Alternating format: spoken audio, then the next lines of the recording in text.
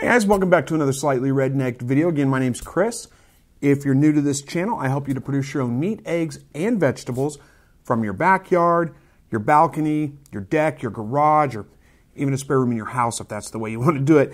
And spring is coming. I mean, it's a gloomy day outside today, but spring is coming and it is time to get these plants repotted. These are the broccoli and cabbage plants that I started a couple of weeks ago. If you've been following my videos, you saw the video probably where I started these. And honestly, I didn't do a very good job of taking care of them. Some of them look pretty bad, but some of them are doing okay, so I'm going to go ahead and repot them. You can tell, like this one here, it's dead, completely dead, and that's completely my fault. I kind of forgot to water them for a couple of days. So I came back in, I realized, oh no, I forgot to water them. And then I watered them, and some of them came back to life and are doing pretty good. Others of them just died off. So I'm probably going to, I'm going to repot these, see if I can't get, some of these have a couple of starts in them, see if I can't separate them out, maybe get a couple of plants out of those, and then restart some. I started them a little bit early anyway, so it's not that big of a deal. But here's a couple of things I want to show you is that these are, up now. Hopefully, let me step up so I can get a little closer to the camera. Hopefully you can see that now. Hopefully the camera's focusing on that. And you can see they've got some true leaves on them. That means it's time to get them out of this sterile potting mix, or seed starting mix, I should say, into a potting mix. And I've got a potting mix here. I don't know what kind of stay green or star green, something like that. It doesn't really matter what kind of potting mix you're using, a potting soil. It just needs to be something that has a compost or a fertilizer in it because these things need fed at this point. I'm just going to be planting them in some yellow or some red, get my colors right, red solo cups here. And these were reused. Last year this was banana pepper, so I got to peel the tape off here so I don't get that confused. And repotting these is pretty easy. Let me show you how I'm going to do. I'll do one or two of them real quick, and then you don't need to see me repot all of them, and then we'll move on. I've had some couple people ask me about the lights I use for seed starting, so I'll show you those two here in just a minute. Oh, let me get the tape off this. Good grief, that's on there. Yeah, good enough. That'll work. I can put another piece of tape on there. I'll know what that is. So I'll get several of these started here real quick. All right, let's see if I can't get some potting soil here.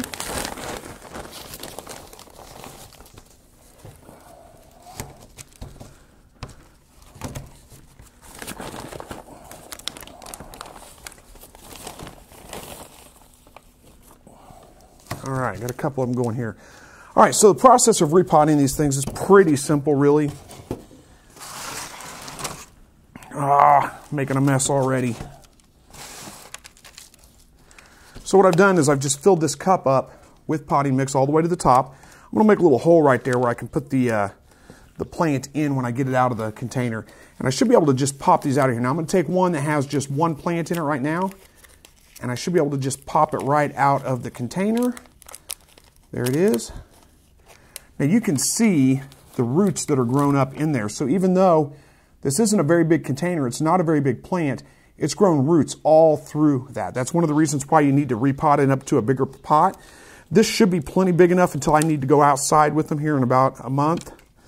Let me take some of this dirt out, it'll be easier, I think. And I can just repot that whole pod in there. You don't want to go, these are broccoli, so it's not like tomato plants.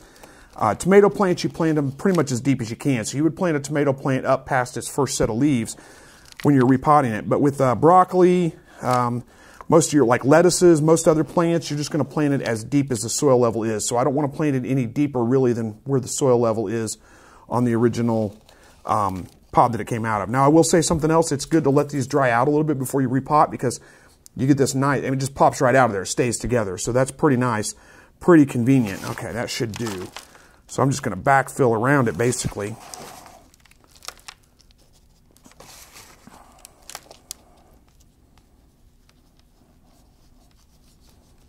Pack it down a little bit as I go.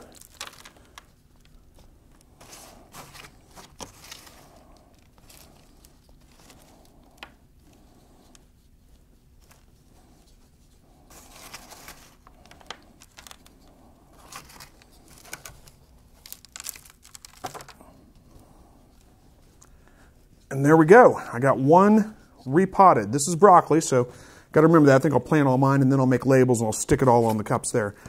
Where's my other cup? There we go. Now I find it easier when I'm doing this stuff to go ahead and fill a cup up and keep an extra cup here by its side to use that as the kind of the fill cup to fill it the rest of the way up. So I'm going to pack that stuff down. I'm going to get me another plant. Now this one I'm going to try to do a little bit differently. Like I said, I've got a couple of these. This has 3 plants growing in this pot. So let me get this out of here and I'll show you what I'm going to try to do with it. We'll see if it works.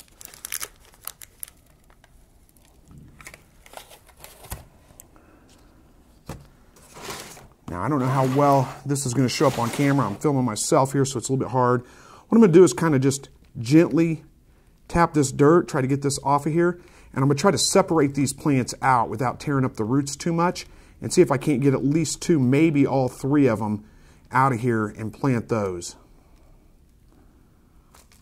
We'll see how well that works. And I'm just kind of working this dirt a little bit loose, trying to shake it off. And sometimes you can tease one of those plants out of there if you're just kind of gentle with it. We'll see how well this works. The roots are going to be all entangled. And if you break 1 or 2 roots, it's not that big of a deal. But if you can get a couple of them out of there without tearing all the roots off, there we go. There we go. There we go. That's working. Okay, I got 1 whole plant with a big old root wad there, so let me, there's my plant. Let me stick that in here. Have to fill it up with some dirt. I don't have enough dirt in there. And we'll see, that may or may not live. I'm early enough in the season that if it doesn't make it, I can restart them. It's not gonna be that big of a deal.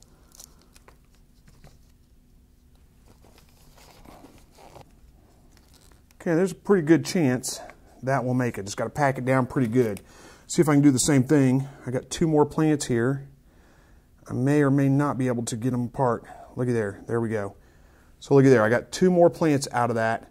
So even though I lost a bunch of these, I still got plenty. Normally I wouldn't do that. Normally if all of these had done well, I would just pinch off the extra ones that I don't need. Pick the strongest one, pinch off the others, and just plant the whole thing. But I'm trying to get a little bit more out of this so I don't have to restart seeds. If I have to restart seeds, like I said, it's not that big of a deal, but see what I can get out of it first.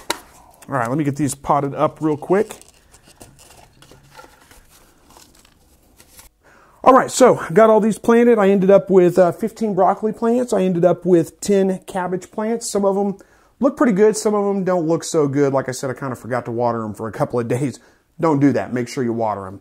But again, you know, I'm at a point, I mean, it's still early enough, so I've got plenty of time. I can restart these if I need to, if they don't take off within the next day or 2.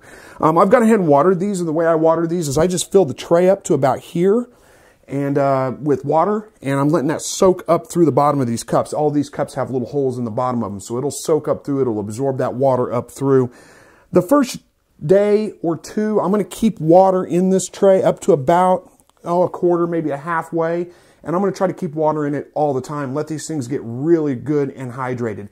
Then after that, I'll just water them as they start to dry out. I'll be able to fill at the top as they start to get dry. And I'll add water in, and I'll just put enough in to where they soak it all up within about an hour. And you'll get a pretty good handle on that after a couple of days of water them, how long it takes them to soak the water up, how long it, how much water you need to add. It'll probably be somewhere maybe around a quarter of the tray full for a full tray of these things. That'll be about as much water as I need to give them every couple of days, just depending on how much humidity is in the air, how much water is evaporated, all that good stuff. So just, again, as they start to feel dry on the top, then I'll add water to the bottom and let the water absorb up through the cups. Now, people have asked me about my lights. These are just 4-foot shop lights, like you'd buy at any box store. I think they're $10 for a light set. This is going to be bright, so it may not show. I don't think it's going to show on camera at all. But I have a warmer bulb and a cooler bulb. And I've got some bulbs I can show you. Let me grab them here in just a second. But I've got these hung on chains, and there's a hook up here so I can adjust the height of the bulb. So let me adjust these down. You want these down to where, like I said, they're basically touching the plant. I mean, just as low as you can get them without hindering the plant itself, without... Let me turn around this way. I can't see what I'm doing. I've got to block the camera to do this. But you want them down on the plant just as low as you can get them, just almost touching the plant. There we go. All right, I think we're good. I've got one plant right there in the middle that actually is touching the bulb, but that'll be okay. As these guys start to stand up, start to grow a little bit, I'll be able to raise these bulbs up and down. So let me grab a bulb real quick. I'll kind of show you what I'm talking about with warm and cool settings, what kind of bulbs you need. All right, so I've got a couple of bulbs here. Here's one of them right here. And this is, you buy these in any box store, the same place you buy the shop lights from, whatever. You don't need full spectrum lighting for these plants because we're not going to be growing them to the point where they're flowering. They're going to be going outside. This is just starting them. So this is all you need right here. If you look at the bulb, it's going to have a Kelvin rating on it, right on the bulb itself. I don't know how well that's showing up. This one says it's 6,500 K. So this is a cool white bulb. It's going to be very close to daylight. And if you can find bulbs that are 5,600 Kelvin, those are going to be pretty much the same spectrum as the sun, same, daylight colored. You could just use two of those. It's going to be just fine. But I kind of like to alternate. I like to put a warm bulb and a cool bulb. This is considered a warm bulb. This is 20, where's the Kelvin rating? It's 2,900 lumens, but it is 3,000 Kelvin. 3,000 Kelvin is the rating on this. So this is going to be more of an orangish, a yellowish, what they consider a warm white light. And I like to alternate these. Each one of these has one warm bulb, one cool bulb in it. I find that that works pretty well. But again, if you can find just 5,600, 6,500 Kelvin, you could use two of those light bulbs in there. It's going to work just fine. You're not going to have any problems. All right, so that about wraps it up for this video. I apologize, it's a little bit kind of cumbersome to get in here and film all this kind of stuff for you guys, and I was in kind of a hurry to get it out. I've been incredibly busy, so if I'm slow to respond to comments lately, I apologize for that. If this video isn't quite as polished as normal, not that I make all that polished videos all the time, apologize for that too, guys. I've just been kind of cramped for time, very, very busy, trying to get a video out for you guys. Needed to get this done, so it was a good opportunity to film this video and get it out for you as well. So anyway, hopefully you enjoyed it anyway. Thank you for watching. I appreciate it. As always, God bless.